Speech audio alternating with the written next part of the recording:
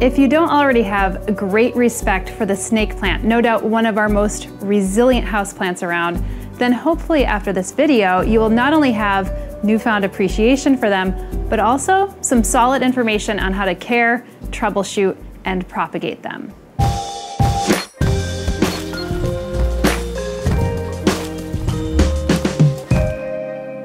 In this video, I'm going to drop some cool snake plant knowledge that you probably didn't know. Then I'll go over a range of snake plant species and cultivars. Then I'll take you through some of their morphological characteristics, that's like more of their shape or their form and structure, and then general care tips and pitfalls. And finally, a quick tutorial on propagation.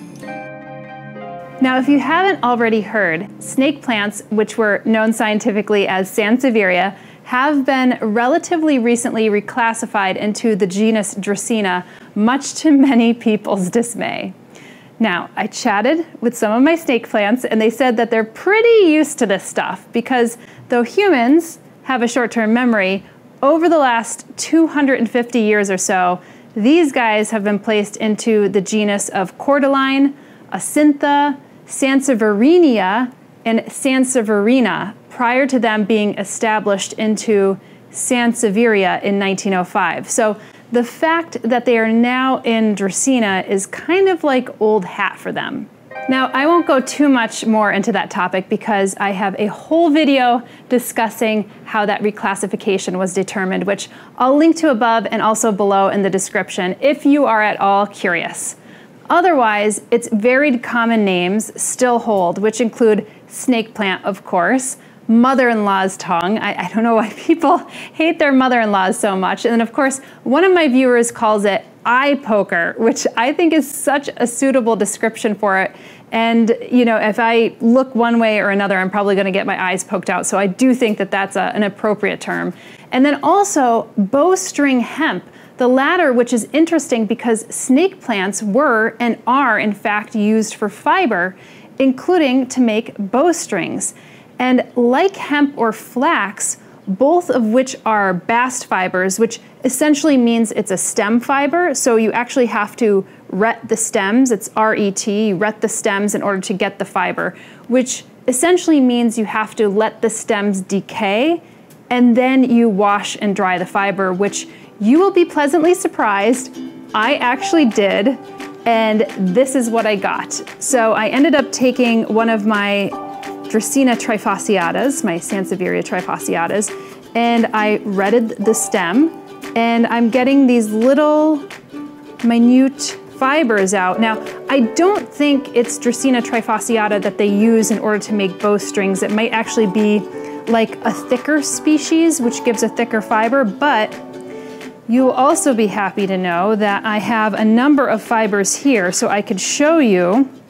This is flax fiber, and this is also a stem fiber, and it does look quite similar and feel quite similar to flax. So you could see that this is probably what it would look like.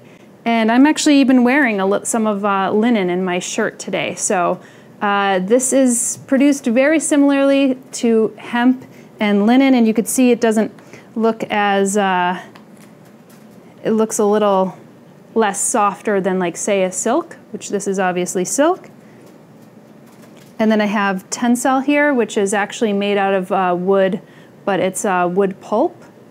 And then it's extruded with a lot of chemicals, unfortunately. But this is actually a more natural fiber, so I thought that was pretty cool in order to be able to get those results.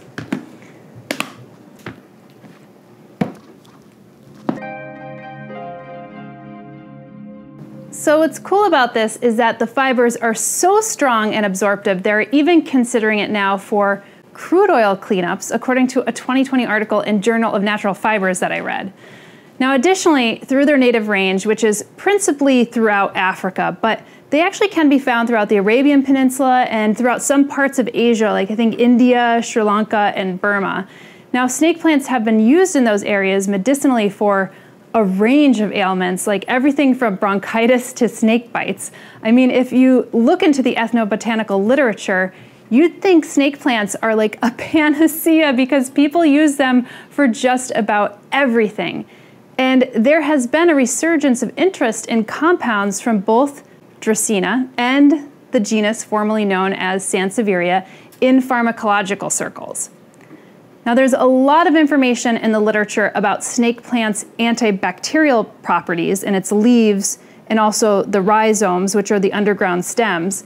And as a matter of fact, one peer-reviewed paper, and I have this here, it's called Flavonoids and Stilbenoids of the genera Dracaena and Sansevieria, Structures and Bioactivities in the journal Molecules. So that even went on to say that the structural similarities of flavonoids isolated from Sansevieria and Dracaena plants seem to justify, on a chemotaxonomic basis, the recent inclusion of Sansevieria species inside the genus Dracaena.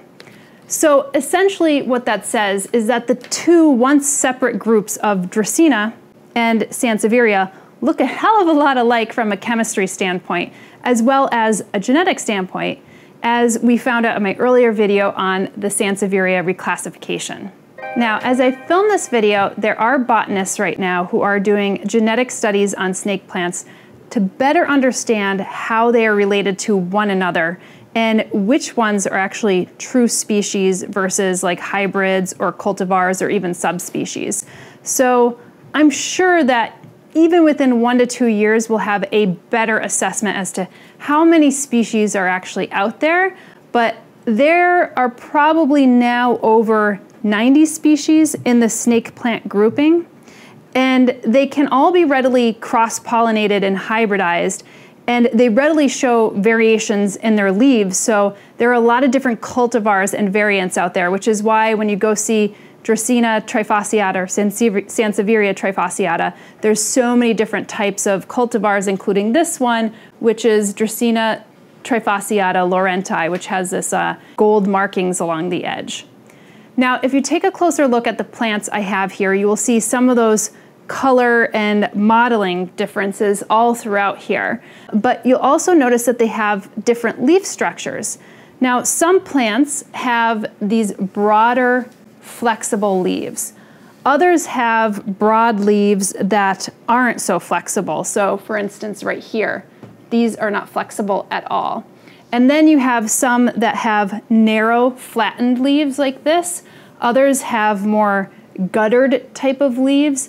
And then still, some are actually cylindrical or elliptical, like here. I mean, even this one is it's cylindrical, but it's a little bit more grassy. So why would we pay attention to what their leaves look like? Well, as a general rule of thumb, the plants that have these thicker leaves are going to be much more equipped at dealing with dry conditions and will likely need to be watered far less frequently than some of these thinner leaf varieties that I have here. Now, what's interesting is that the early phylogenetic studies reveal that just because one snake plant has a similar leaf to another snake plant, say something that's like cylindrical in nature, it doesn't mean that they're actually more closely related to one another. In fact, the cylindrical nature of leaves have evolved multiple times throughout the evolutionary history of snake plants. Okay, so let's talk a little bit about light, because when we talk plants, we need to talk about light since that's their food source. So in general, snake plants are found in their natural habitat in shade all the way to full sun, which really works well for houseplant owners because that means they can tolerate and thrive in a range of conditions. Now, this of course is all relative, and if you're growing your snake plant in the interior of your space with very, very little light, then it'll likely hang out there for quite some time. I would say like maybe 2 or even 3 years, but it's really not going to thrive in those conditions. So you'll want to give them preferably anything from like indirect light to high, bright light to even full sun. Now, the reason I recommend this is because growers typically acclimatize their snake plants in shade houses and greenhouses before they sell them on the market. And that's at around 200 to 1200 ppfd, or that's 1,000 to 6,000 foot candles. And as some folks know from my Houseplant Masterclass course, this is more equivalent to the mid-range of indirect light all the way to highlight and bright light, which means if the grower is growing their plants in those conditions, then you'll more likely succeed growing your plants in those conditions in your own home. Consequently, I'm growing snake plants in all sorts of lighting conditions in my home, and pretty much all are doing well, but some grow way more quickly than others given the light that I'm providing them. Now, there's a word of caution in this. If you're growing your plant in less than adequate light areas, then you want to be mindful when you water your plant, because since those snake plants are probably not growing as quickly because you're giving them a little bit more marginal light in the interior of your space, you have a chance that you could actually rot your plants. And I actually did that, and they didn't have as much of a well-draining mixture, and I rotted out some of the rosettes by overwatering it too much with those ones in the interior. So just be careful with that. You will want to err on the side of dry when it comes to these plants, rather than something that is a little bit too moist. And I think one of the ways that you can ensure you're not overwatering your snake plant is really by choosing a well-draining potting medium, using planters with drainage holes, using a porous planter, so something like a terracotta, for instance, because that clay of the terracotta will essentially wick away the moisture. Now, another thing that we may actually overlook is when to water your snake plant. I'll advise you that it's actually best to water in the beginning of the day so that the water actually has time to evaporate throughout the day, instead of just sitting there at night like the plant is in a wet diaper. Now, that could invite rot, and that is something that snake plants are susceptible to, which I'll cover in a few. Now let's talk about potting medium, because if you're heavy-handed on the watering can, then you can make your potting medium more porous by adding some grit. So there's something like, perlite, or maybe some horticultural sand or the like. Now there's some research out there that if you amend the peat mixtures that you might use with a bit more sand, then you'll have far more productive plants. So whatever you have on hand to make your potting medium a little grittier or a little airier, that's great. You could see, even if you just take a quick scan of some of the potting mediums that I'm using here, some of them have a lot more grit, like some small stones, lava stones, a lot more coarser perlite, black lava stones, red lava stones, and also peat with a lot of gritty mixtures like perlite. Less so on the vermiculite, because vermiculite will actually hold on to water. Now let's talk about temperature, because some snake plants are more tolerant to a light but not long-lasting frost. I actually found a snake plant outside in the snow, and even though it actually broke off by the rhizome, I was able to propagate both leaves, meaning it actually survived that frost. But in general, you'll want to ensure the temperature is between like 45 degrees Fahrenheit or approximately 7 degrees Celsius. Preferably, however, you're keeping a mature plant above that 50 degree Fahrenheit mark, which is more or less 10 degrees Celsius. And if you're trying to actually root these plants up, then you should be maintaining a potting medium temperature of about 70 to 75 degrees Fahrenheit or 21 to 24 degrees Celsius. So if you do that and you keep a reasonable level of humidity and airflow for these plants, then you'll probably start seeing roots in, I would say, maybe like 4 to 6 weeks, as long as it's during the growing season. It's going to be pretty hard to do that in the winter, even if you're giving it adequate light and you're giving it adequate humidity and airflow. But this actually brings us to propagation, which is a topic I've covered in an earlier video. I'll show you one of the more common ways to propagate your snake plant, and that is through division. This is actually one of the best ways to be able to preserve some of your color patternings on your snake plant, especially if it happens to have mottling or variegation. And I go over why that is the case in the propagation video. Now let's go over some common problems that could come along with growing snake plants. One we already discussed, which is chilling damage. Since these plants aren't really incredibly hardy with frost, then you can freeze some of the plant tissues and cause damage in your plants. Overwatering is another issue, which can invite rot, and rot could take in the form of fungus or bacteria, and I cover a lot of those issues in the Houseplant Masterclass. Some examples of fungal rot may be Fusarium or Anthracnose, for instance. And also, insects are not uncommon on snake plants. However, you have thrips, you have brown scale and mealybug. On my own, I've definitely seen mealybug and some brown scales. And now, if you start seeing a little bit more stunting in your leaves, or if you see some things that, leaves that are kind of starting to look a little bit weird, you may look at your roots because there could be a nematode that actually infects the roots. Now, there could also be kind of mechanical or cultural damage. I mean, obviously some of these are quite tall, and if you see some of these brown tips, or if you see, broken leaves or anything, it's not usually anything like a fertilizer damage that you might see in some more sensitive plants. Finally, let's just figure out the best places to put your snake plants, because as you could see, and as we've already discussed, there's a lot of different structural and morphological differences between the various snake plants. Now, if you look at the ones that kind of stand up like this is my Dracaena trifasciata laurenti. It has this beautiful variegation and it's relatively upright.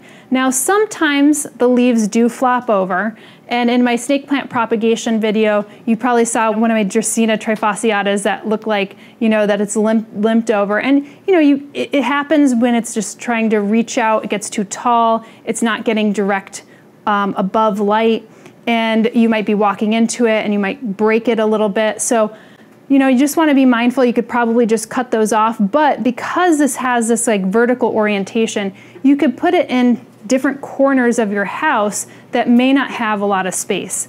So I actually have this in my southwestern window, and again, it's one of those thicker plants that could handle some of that intense light coming through my southwestern window, which is what I get because I'm in the northern hemisphere.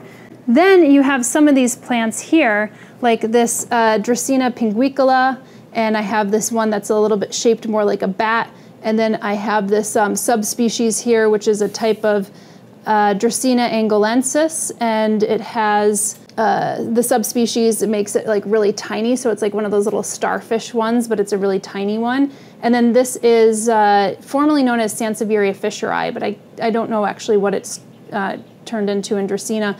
But they have these like rosettes. So this is something that I have on my windowsill. It's not taking up too much space. They tend to grow a lot slower, I found. So those can be more compact. Then you have others like this. This is formerly known as Sansevieria gracilis, but I'm not quite sure what it is in Dracaena.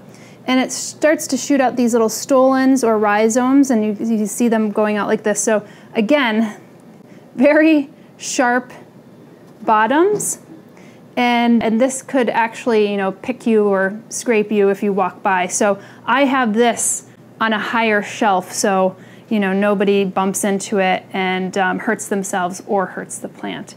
So this gives you a little bit more of an idea of how you might actually decorate your home with snake plants.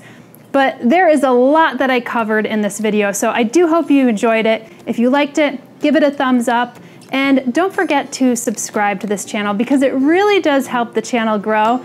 And you could also hit the notifications button while you're at it, because if you want to get more of these videos directly to you in your inbox, then that's how you do it. All right, guys, see you later. Did you know that you can be a supporter of Plant One On Me?